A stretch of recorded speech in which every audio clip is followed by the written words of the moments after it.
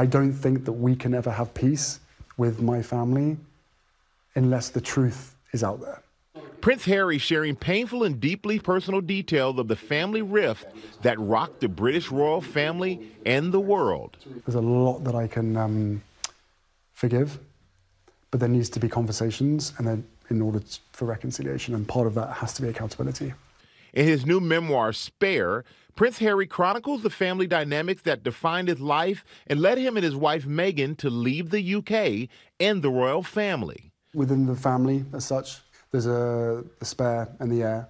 My brother being the heir and me being the spare. And so I think it was just a really good opportunity to choose a title that had been somewhat used against me for a long part of my life and own that title. There's a quote in this book where you refer to your brother as your beloved brother and arch nemesis. Strong words.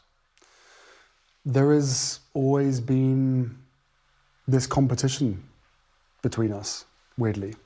Again, I think it really plays into, or is played by, the heir spare. To the outside world, Prince Harry and his brother Prince William always appeared close, bonded by their mother's tragic death. But in his memoir, Harry writes about a more complex relationship. His life is planned out for him. Whereas for the spare, that's not really what you should do. You should kind of be sitting there a little bit in the monarch's shadow and just wait your turn.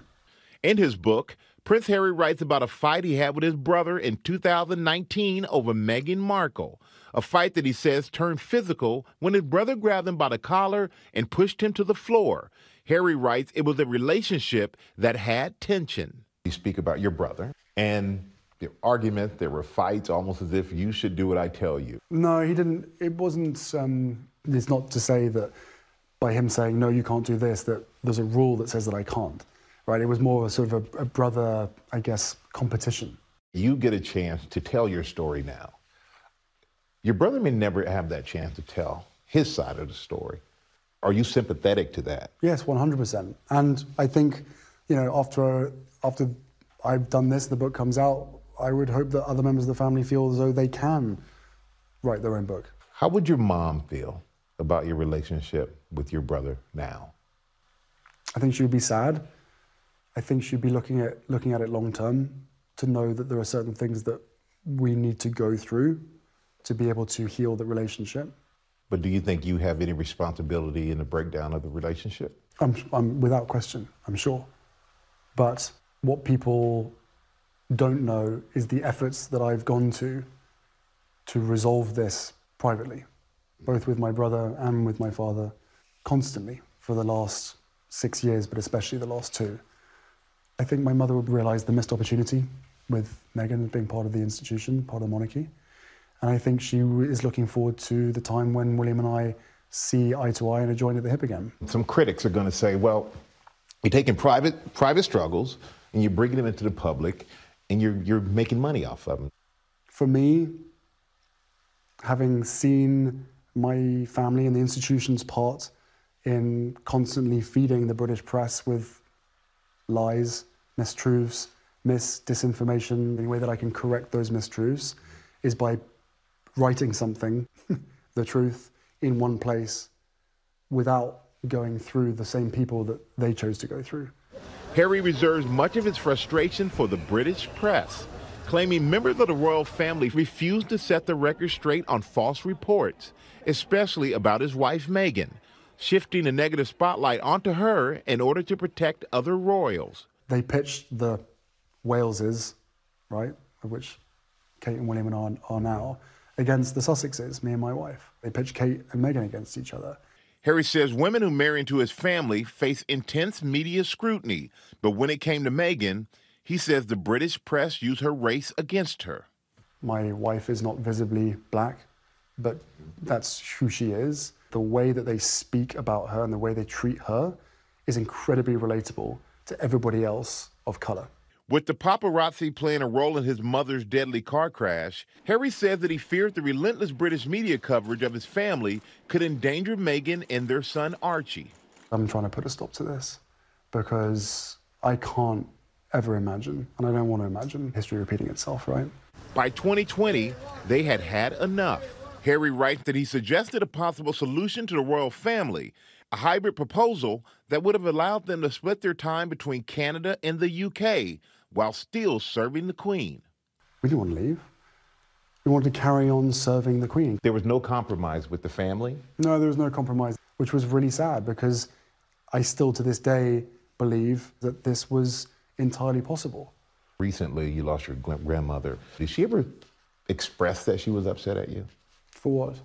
Or wanting to change your role within the family? My grandmother and I had a very good relationship, but I had many, many conversations with her, both in the UK over the years, in the run-up to the point of this change. She knew what was going on, she knew how hard it was. She never said to me that she was angry. I think she was sad that it had got to that point. Harry writes about the jealousy he says his father and his stepmother Camilla had over, quote, someone new dominating the monarchy, end quote, and the idea of Meghan overshadowing them. You're in the car with your father and your brother. Kind of casually brings up Meghan, and then casually drops in that he doesn't have enough, he wouldn't be able to support you both. How did that make you feel? Where did that come from? My father was ultimately responsible for both me and my brother and our partners and our families.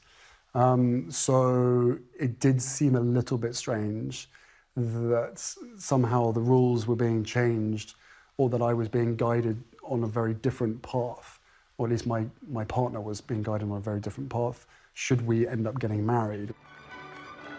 Prince Harry also opens up about his feelings for his stepmother, now the Queen Consort. When your father married Camilla, you wrote, I had complex feelings about gaining a step-parent who I thought had recently sacrificed me on her personal PR altar. What had she done at that point, you felt?